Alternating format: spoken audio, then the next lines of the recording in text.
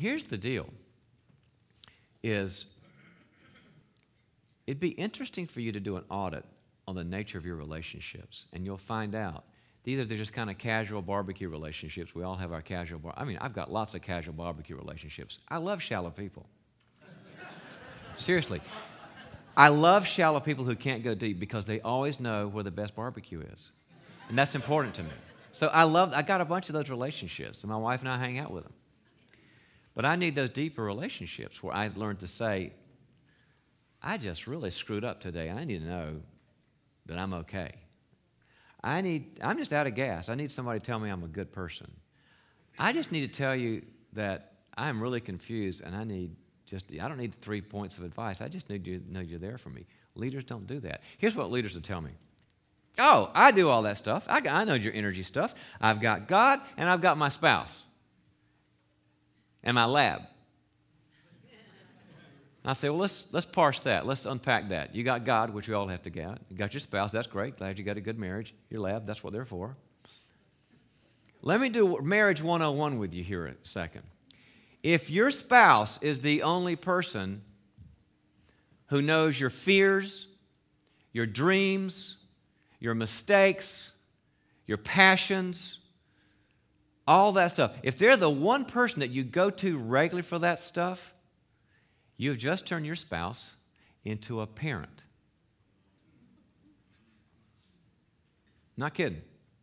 You've just turned your spouse into the life support system of being a dad or a mom. That's not Bible. That's not New Testament relationships. If you look in the New Testament, it says, all the one another's that give us energy. Accept one another, love one another, confess to one another, forgive one another, care for one another, comfort one another, one another, one another, one another, one another. You can't do the one another if your spouse is the only person that knows the deepest, darkest parts of you. Can't tell you how many times I'll have that conversation, and then I'll be out walking around in the foyer, and the spouse will come up to me and go, oh my gosh, thank you for saying that. I love them, but I wish they'd get a friend.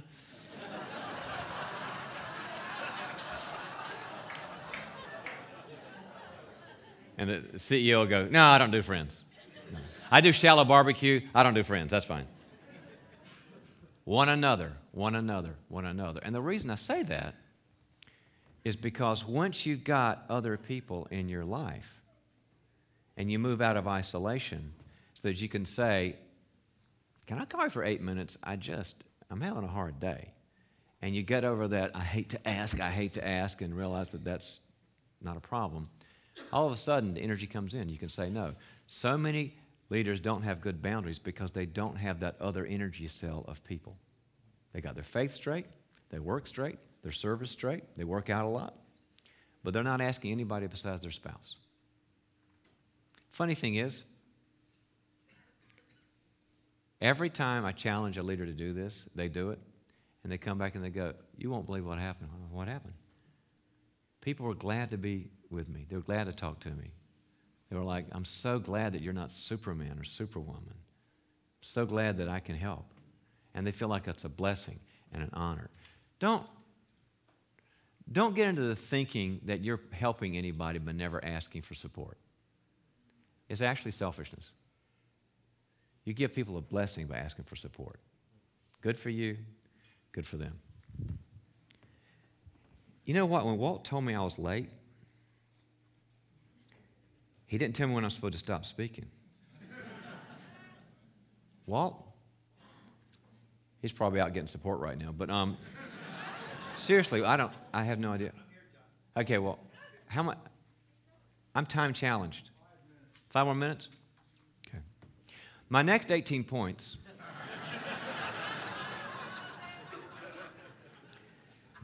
are this. Learn to be the leader that is not afraid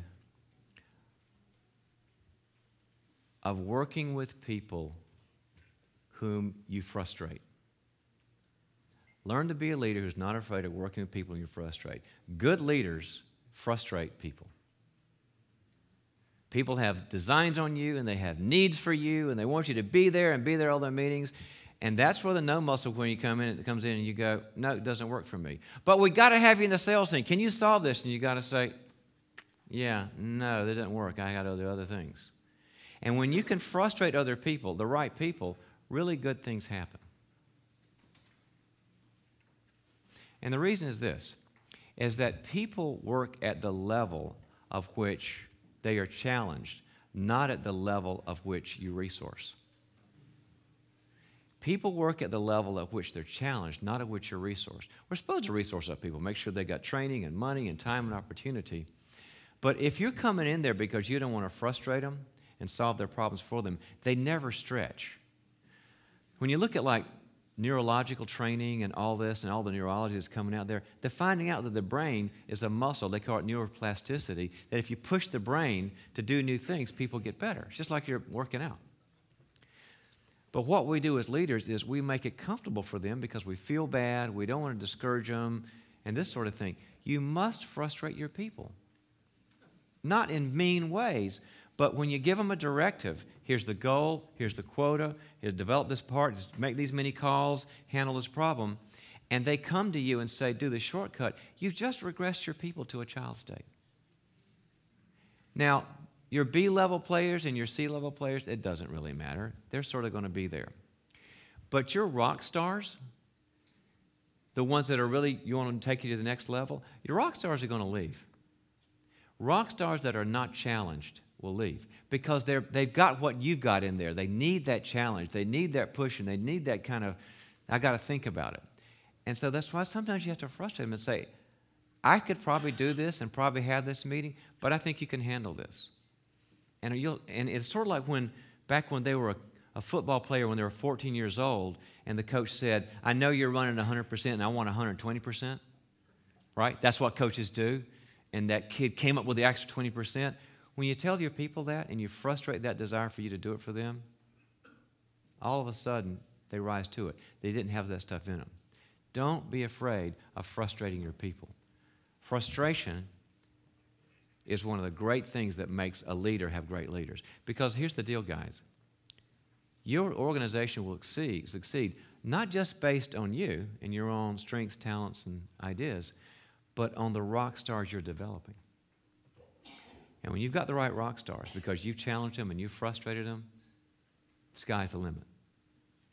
The world needs a leader who is sold out to Christ, 100% for Christ, and lives in reality about money,